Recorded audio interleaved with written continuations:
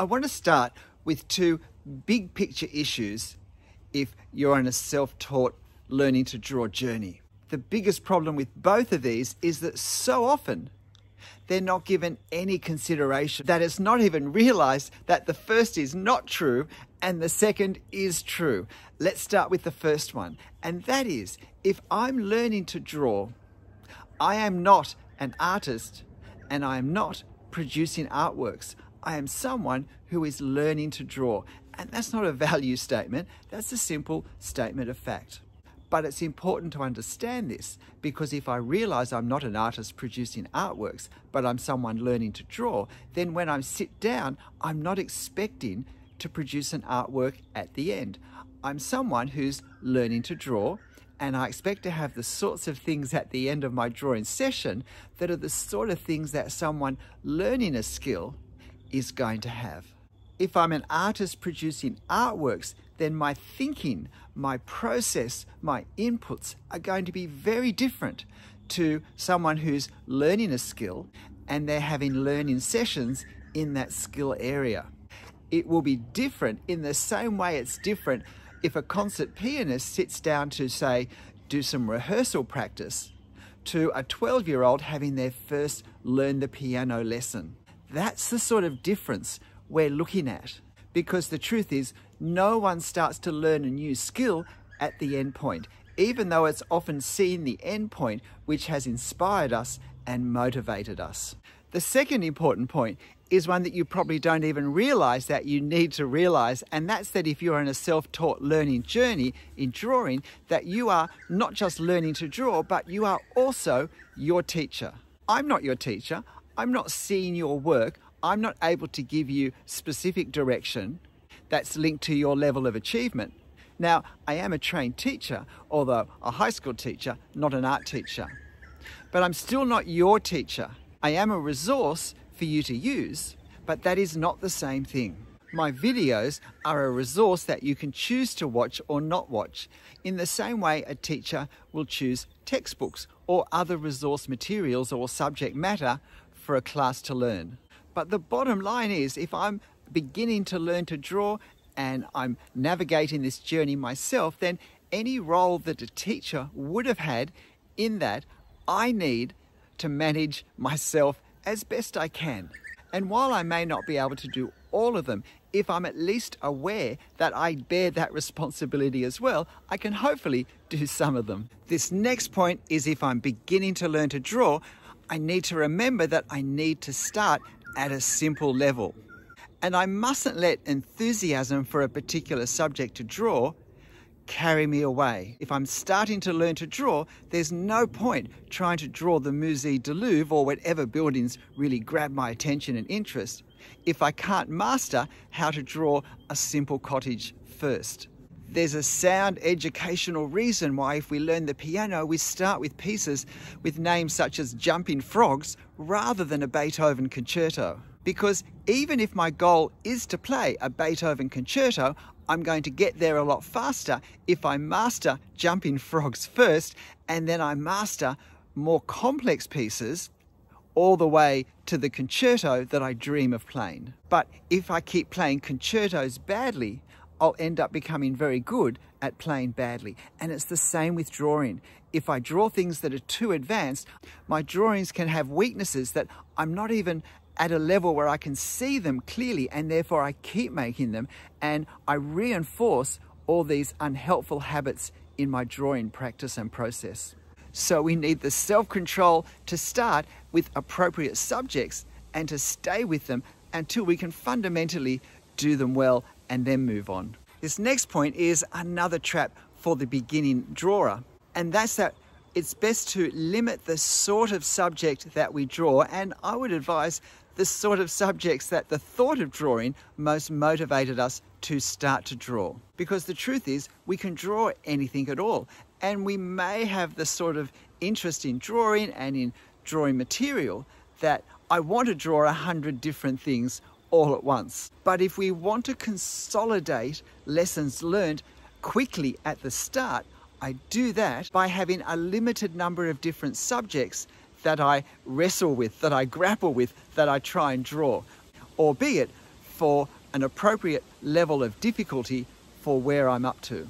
In fact, I think it's worth working out, what is it that I most want to learn to draw?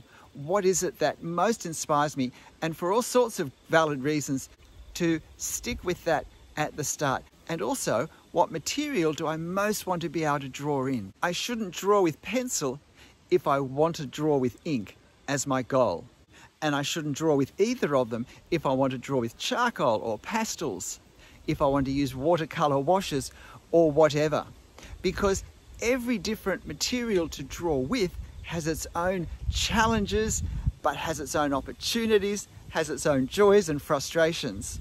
And at the start, when I'm just learning to draw, again, I want to be able to consolidate gains as rapidly as possible, because I simply can't learn well everything all at once. And again, there's an element of self-control and patience needed in this, not to get excited and carried away when I see a wonderful pastel drawing or a beautiful charcoal work, if I'm in the middle of trying to learn to draw well in ink. This next bit of advice follows on from the last one, and that is that at the start of our drawing journey, it's best to restrict ourselves to one area so that we can go deep in that one area. Consciously go deep, consciously learn skills well, and learn as many skills for that thing as we possibly can.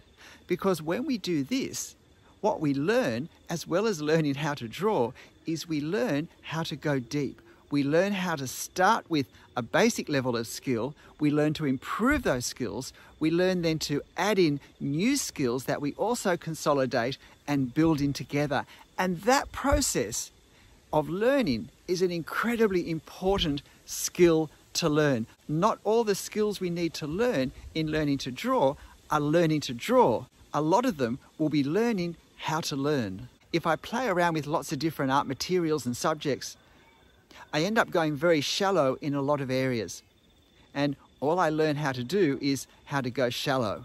Far more helpful for the long term to learn how to go deep. This next point is simple, but I really need to remember that, as is the case with learning any skill, learning is work. No matter how much I enjoy what I'm learning, no matter how motivated I am to learn and to use and improve, it is still work. And at times that work will be effort, that will require perseverance, and I need to persevere from the wise choices I make as my own teacher about what I'm doing. Because as my own teacher, I do have to put some work and effort into working out what I'm doing, the best way of doing it, of researching the possibilities so that I can make the best choices. So I need to be mentally prepared for this. This next point, as a beginner in learning anything, I need to have a very self-forgiving attitude towards mistakes. But I do think that art, and in particular learning to draw, is perhaps more challenging than most areas, simply because if we make a mistake, it's still there at the end. If I'm playing the piano and I play a note or 2 notes or 10 notes wrong, after I've finished, those notes are gone. The good, the bad, all of them are gone. They're not there to haunt me or for other people to see. But if I'm drawing, and particularly if I'm drawing in ink, then any lines which, well, aren't quite right are still there at the end. And that can be very confronting, particularly if I'm a bit of a perfectionist. In fact, the fear of making mistakes for some personalities, and in my experience, in fact, for many personalities, can even become quite paralyzing. I have to realize that mistakes never look as bad as when I first make them, and that so many mistakes, even when I draw directly in pen, I can actually, if you like, cover up or hide, or at least reduce the impact of. And that's a skill that I need to develop. I only develop them when I embrace my mistakes and work them into my drawing and learn how I can do that. But even wrong lines that I can't really mitigate against, they give me a focus for my next drawing. They help direct me to where I need to put more effort, more focus, perhaps do some drawing sessions where I particularly work on those things that are causing me so much problem at this point in time. Mistakes, we need to see them as our friends. If I'm a self-taught artist, then the chances are that probably the most easily accessible, affordable, and possibly even the only materials available are online, such as this video. What I need to remember is that just because something looks and sounds or is even presented as a how to draw video doesn't mean they're all the same. It may not even fundamentally be helpful. And some teaching might be okay for someone else at a different stage of their drawing development, but not for where I'm at. I need to be discerning with what I'm watching and what I let influence my drawing learning journey. Some videos are very entertaining, but they may not actually be teaching anything I need to know. Other videos may be very good, but they're not teaching things that will progress my drawing journey. They may even distract me, or they may be unnecessary for where I'm going, where I'm heading, my endpoint, and therefore they may simply distract me and use my time away from where I'm wanting to go. So we need to choose the resources, and particularly the videos that we watch, carefully.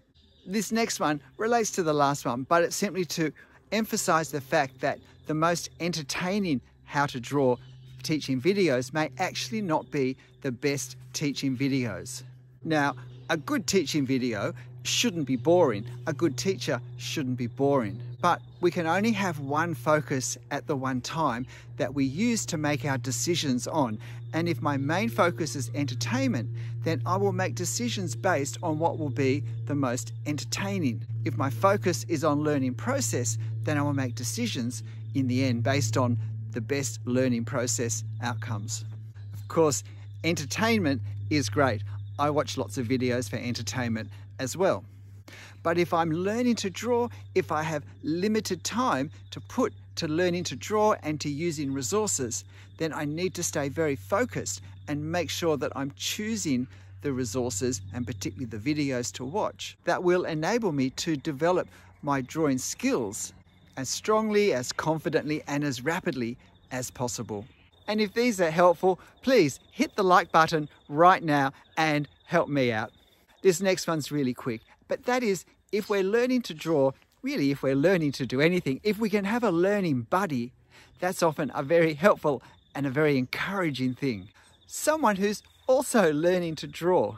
Not just do we get to show each other our drawings and perhaps share the highs and lows of the drawing process experience, but we can also tip each other off to resources that we've found, such as videos that we've watched, that we have found to be really helpful. Even in quite different expressions of creativity, there is still a lot of overlap that can make having someone to share the journey with very encouraging. We talked about the need to be our own teacher very early on, but as well as that meaning that we need to choose our own work and set our own work, we also need to mark our own work. This is extremely important, and it's really easy to overlook. In finishing a drawing, it's easy to get caught up with the enthusiasm and the promise of the next drawing. But it's very important that we mark our work. And the term I prefer to use is critique. That we look at it and we assess it and we work out where has it succeeded in what we were hoping to have happen and where has it not succeeded. Because these things give us the information we need to continue to plot our learning journey. The things that we've done well at, particularly if we've done well with them consistently, possibly we can move on to material that doesn't involve them as much, and we can actually introduce new elements that will stretch us more. Equally, areas that we can see are weak, we know that we need to focus on those, and maybe we need to choose some exercises that almost entirely focus on those so that we can bring these ones up to the same level as the strong ones. This is not about condemning ourselves or being judgmental. It's about giving ourselves the focus we need to maximize our improvement as we go on. This next point is about a way of understanding the drawing process that I have found extraordinarily helpful. And that is to think of drawing as like translation work, translating one language into a different language. When we draw, we have a reference of some sort, whether it's a photo, whether it's real life in front of us, whether it's something in our imagination. We have a place that we're going to, that we're using to create what we put on the paper. What we're referencing That's one language. What's going to end up on the paper is the other language, and it's our creative thinking that will perform the translation. And this creative thinking is so vital. It's one of the most vital parts of the drawing process, but it's often not talked about. There's no evidence or explanation of it in so many videos. This is what tells me what sort of lines or marks I want to place on the paper, where I place them, and for what purpose I place them. I'm not copying something in the photo. I'm not copying from my reference. I'm translating. There will be elements of my reference that I can't possibly copy with any precision. Think of foliage on a tree, trying to draw with a fine liner pen. I can't draw all those leaves. I have to translate that reality into something else that I then express on my paper to say the same thing, but in a different way. And if we understand this idea of translating rather than copying, then it frees me up to much greater freedom and versatility in the options I have available for me to draw, which is always going to give me a better outcome. I've just discovered a new camera angle in the backyard that I've never used before for this next point. And if I'm beginning to learn to draw, this is so crucial to appreciate right from the start. And that is that how I observe when I'm drawing is fundamentally different in how I have observed in my life up till now. It's such an easy thing to trip over because the way I've learnt to observe for most of life, most of the time, is going to be inadequate for how I need to observe to draw. And so often when our drawings disappoint us, when they're not looking right, we're thinking that I'm lacking technical skills in some way. I need to learn to draw the lines better or differently. When really the problem is I never saw the things I needed to see in my reference to be able to put them on the paper with any credibility. I don't need to learn drawing skills. I need to learn observation skills, but I don't realize I need to learn observation skills. I have a short playlist of 4 or 5 videos on observation skills for drawing if you think this might be a problem for you. This one now may seem difficult because in practice it may seem less satisfying than what you want to do. But it goes back to that earlier point that if we're learning to draw, we're learning, we're not producing artworks. But this point is that it's more helpful to have shorter but more frequent drawing sessions than longer ones. Because at the very start, it's really not very helpful to maybe once a week have a 2 or 3 hour drawing session, because invariably our drawings are going to have a lot of issues in them that a more experienced drawer could spot. What that means is I'm spending hours and time and energy producing something that's fundamentally flawed for all sorts of reasons I'm simply not experienced enough to understand, possibly even to see. But if I spend, say, 20 minutes every day doing a short, relatively fast drawing exercise, and see, I'm thinking exercise, not artwork, where I can see easily and quickly whether I'm able to do a certain aspect of drawing, and where over 3 or 4 drawings I can see whether it was chance or whether I've actually understood it and I can move on to something else confidently, then this becomes a very effective way to progress my drawing at the level of my developing ability. And in any given session, I'm not spending a lot of time either drawing things I don't need to draw because I've mastered those, or drawing things that are really such a problem I need to go right back to basics with them rather than trying to incorporate them in a whole drawing that they end up pulling down.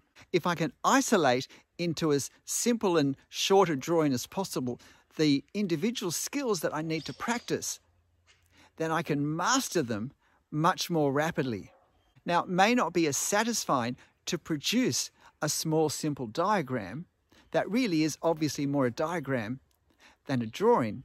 But if my goal, if my aim is to learn to draw, it's a much faster way to get there. This next one is going to seem a bit tough for some of you, but when we're starting to learn to draw, it's important to avoid copying the drawings of other artists. It's very tempting to do because it's actually far easier to get a nice looking drawing by copying another drawing. And the reason for that is that it's much easier to copy something directly than it is to create it originally ourselves. I talked a moment ago about the translation process that takes place between reference and drawing. When we copy someone's drawing, they've already done all of that observation and creative thinking and translation and working out what marks to put where. All I'm doing is looking at their marks and copying their marks as closely as possible in my drawing. Now, that does develop skills. Copying is a skill, and if I want to learn to copy, then copying other artworks will teach me to do that. But if my aim is to learn to do my own original drawings, not just will copying other artworks not take me there, it will take up all the time that will enable me on a different journey to get there, and it will often discourage me because I'll feel like when I copy another drawing, I'm really talented, look at this. But then when I go to do my own drawings, I may not even know where to start, and this can be confusing and discouraging. The important thing to remember is that copying of another drawing, besides actually being a copyright infringement, is a different process to doing our own drawings, and we need to focus on what we want to learn for the end place we want to get to. We're nearly there. Point 16. If I'm working from a photo as a beginner, it's really easy to think that my goal is to copy the photo as closely as possible, that a successful drawing will look as much like the photo as possible. And this is a fundamental error. Photos, as a certain creative medium, have their own strengths and weaknesses. And my aim as an artist should be to capture the strengths and to mitigate the weaknesses, but also to use this as I like to think of as a springboard for my own creative interpretation. Nobody's going to be comparing my drawing to the reference. My drawing will stand alone. I don't want to be limited by weaknesses in the reference. And if there are ways I can tweak what I'm doing, if I can crop the photo, if I can leave things out, if I can add things or rearrange where things are, if I can change the values, make some things darker and some things lighter, I might increase the visual drama as I think of it, or the visual tension by changing angles of certain key elements. All of these things are part of the creative process that as an artist, we're going to end up wanting to do. And so we need to start practicing that too. I see many drawings where it's obvious they've been copied from photos because they've managed to capture the flatness of a photo. We want to learn to go beyond those weaknesses so that our drawings look more three-dimensional than a photo ever could. This second last point is again the way we think. And it's far more useful when I'm drawing, particularly drawing with pencil or pen, of thinking of drawing with marks rather than lines. It's natural to think of lines because if we go back to our childhood experience, we often first came across drawing in simple children's drawings, in simple drawings we did at school and cartoons we read or we watched on TV, which are often very much a line outline of fairly simplified shapes that we adopt in our own school drawing, but continue as we draw, if we continue to draw, as we're older. And even if there's a big gap and we restart as adults, this is often our experience that we go back to in our thinking. A focus on lines tend to end up with a lot of outlining, which can look very two-dimensional, very cartoon-like, which is not surprising given the possible origins of this thinking in our mind. Far better is to think of marks. Marks gives us an infinite range of possibilities of ink shapes to put on our paper. Now, some of these marks will be lines, but it's a much broader category of thinking, which opens up a much greater range of possibilities. And that's always going to be helpful. This final point, I feel, is possibly the most important, and it does flow on in terms of it's connected with the way we think, and it's also connected with thinking marks rather than lines, because this is a way of thinking when we observe rather than a way of thinking when we actually do the drawing part.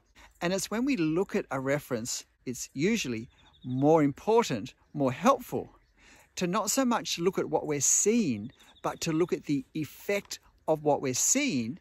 And then when we draw, not to try and draw the object, but to try and draw the effect of what we're seeing. And If we're thinking marks when we go to draw rather than line, we have far more visual resources that we're thinking about and that we end up developing at our fingertips that we can use to create the effect. And I think this is most easily understood in terms of leaves, of foliage, where we can see all this detail. We know all the leaves, and yet to draw, it's overwhelmingly complex. Instead of trying to draw the leaves, which ends up in a very unrealistic looking effect, and often it's simply a deterioration into a leaf pattern, I need to see the overall visual effect of all of these leaves and work out how can I capture that effect on my paper.